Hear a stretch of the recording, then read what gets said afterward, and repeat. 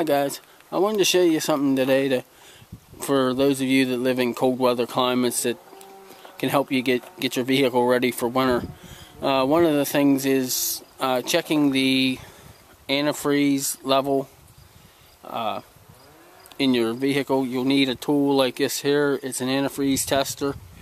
It's got 5 little balls in there, and what it means is if you have one ball floating, your antifreeze is good to 20 degrees above zero. If it's 2 balls, it's 5 degrees above zero. If it's 10 below, you'll have 3 balls. If it's 25 below, it's 4 balls. And if you have all 5 balls floating, it's 40 below is what your antifreeze is good to. So what you want to do is you just want to put the hose of your antifreeze tester right down into your radiator and just put it up like that there. And mine's actually pretty good.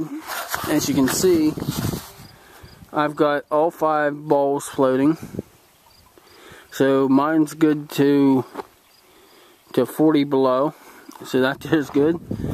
Well, I'll be back later with some more tips on getting your vehicle ready for winter.